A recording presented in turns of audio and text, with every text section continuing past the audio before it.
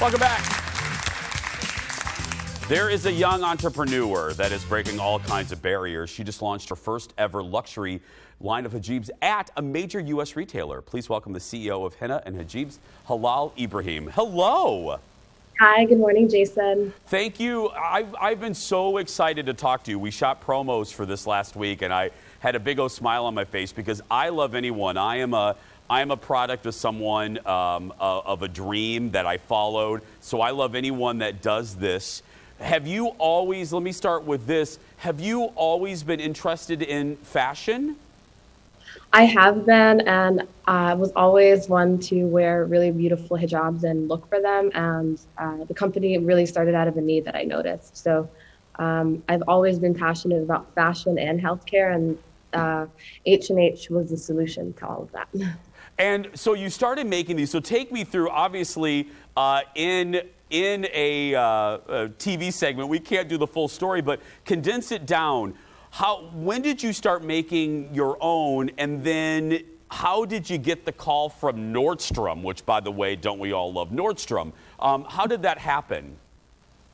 So I really started the company out of a need that I had experienced shortly after during the Eid holiday and then around high school. And the brand really was born shortly after high school. And since then, I've really been curating and designing unique pieces. I've always been passionate about sustainability and making sure I knew how the materials I was using was made and where they were being made and in what conditions and the types of materials we were using. And fast forward to 2021, and I spent the last 8 months really working on a project with Nordstrom that hit all of those values that I held within the company and brought me to where we are today. And what is that call? I always love, whether it's someone winning an award or getting a role in the movie, I always like them to take us, the audience, to that moment. What was it like getting the call from whomever at Nordy's that this was a go, that your dream, and look at you smile, I know that moment, your dream sitting here in Minnesota is now going to be in Nordstrom stores. What was that like? Take me there. I think that moment was one of the biggest accomplishments for the company, and it was really humbling. I think it showcased the representation that was needed. It showcased the work that I was trying to accomplish. It showcased that this was something that in 2021, hijabs aren't normalized in retailers like Nordstrom prior to this launch, or other retailers across the country. And for me, it just spoke to the work and why it was needed and the empowerment piece of it.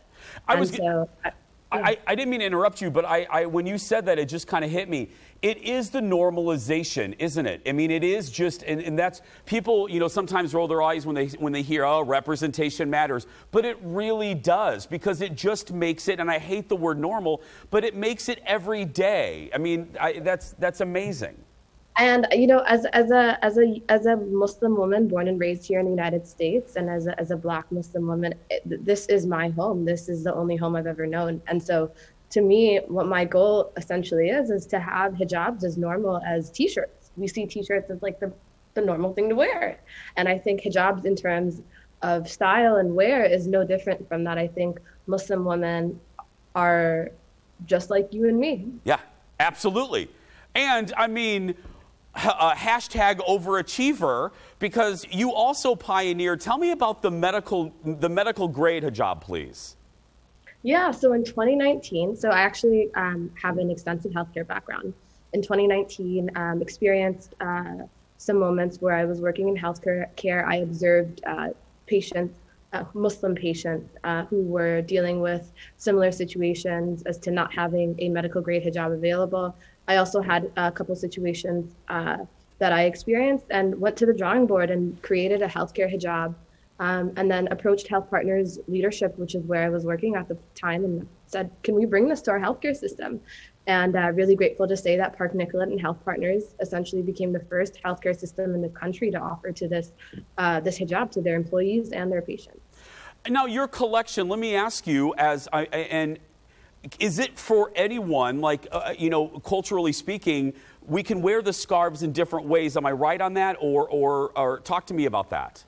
Yeah, so one thing I do clarify is that the intention for the pieces that I've designed for Nordstrom are certainly meant first and foremost as hijabs. but that doesn't take away from anyone who is not Muslim or anyone who just loves a really good scarf. I have a lot of non-Muslim customers who wear these as sarongs, as head wraps, as turbans, or simply like the one I'm wearing in the video there.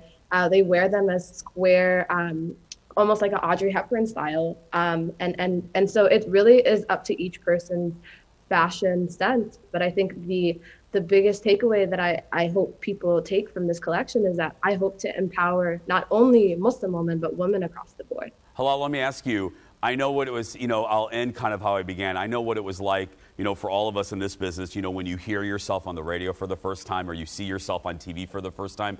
What was it like for you? So you told me about the phone call. What was it like when you go into Nordstrom and you see your product on a shelf in a big old department store? What was that like for you?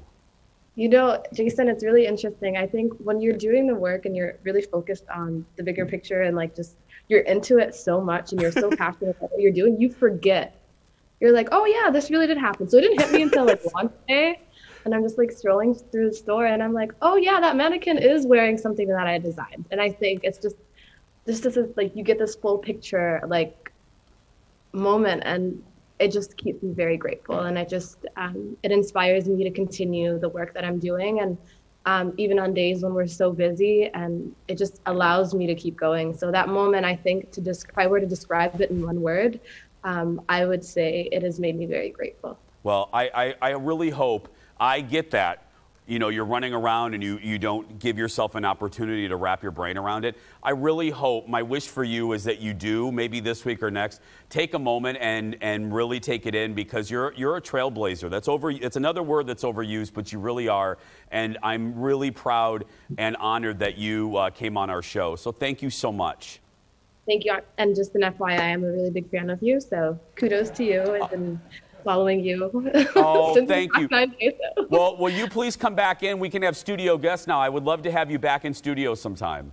You know who to call. I'll definitely be there. Absolutely. Thank you so much, Hilal. For more information, head to hennaandhijabs.com. Oh, delightful. I love people that follow their dreams. I really do. We're going to take a break. We'll be back right after this. Delightful, delightful, delightful.